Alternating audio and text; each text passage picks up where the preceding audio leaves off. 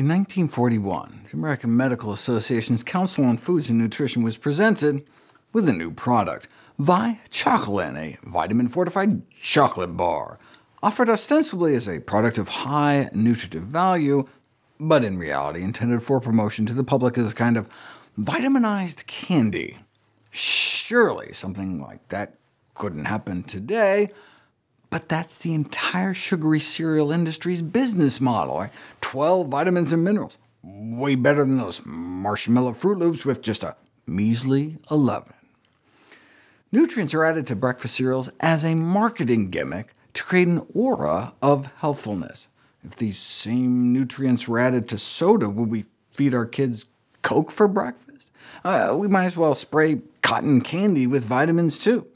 As one medical journal editorial read, adding vitamins and minerals to sugary cereals is worse than useless. The subtle message is that somehow it's safe to eat more.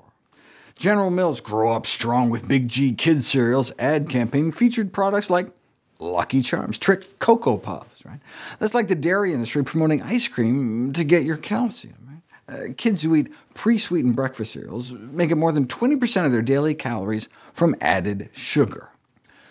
Most sugar in the American diet comes from beverages like soda, but breakfast cereals represent the third largest food source of added sugars in the diets of children and adolescents, wedged between candy and ice cream. On a per-serving basis, there is more added sugar in a cereal like Frosted Flakes than there is in frosted chocolate cake brownies or a frosted donut. Kellogg and General Mills argue that breakfast cereals only contribute a relatively small amount of sugar to the diets of children, less than soda, for example. This is a perfect example of a psychological phenomenon known as diffusion of responsibility. That's like every restaurant in the country arguing that their individual contribution to the problem of secondhand smoke is relatively tiny, therefore they should be exempted from the smoking ban. Right? Each and every source of added sugar should be reduced. The industry argues that most of their cereals have less than 10 grams of sugar per serving, but when Consumer Reports measured how much youngsters actually poured, they were found to serve themselves about 50% more than the suggested serving size for most of the tested cereals. The average portion of Frosted Flakes they poured for themselves contained 18 grams of sugar, 4.5 teaspoons, or 6 sugar packets worth. It's been estimated that a child eating one serving a day of the average children's cereal would consume close to 10 pounds of sugar in a year, nearly 1,000 spoonfuls of sugar. General Mills offers the Mary Poppins defense, arguing that it's those spoonfuls of sugar that help the medicine go down, explaining that if sugar is removed from brand cereal, it would have the consistency of sawdust.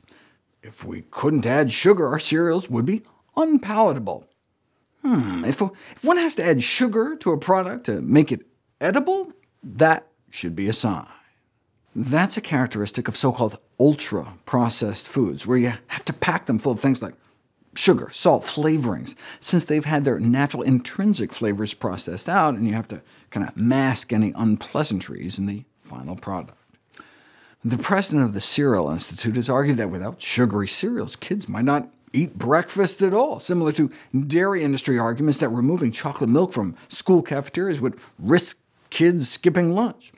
He also stressed we must consider the alternatives. As Kellogg's director of nutrition once put it, I would suggest that Fruit Loops as a snack are much better than potato chips or a sweet roll. You know there's a problem when the only way to make your product look good is to compare it to Pringles and Cinnabon.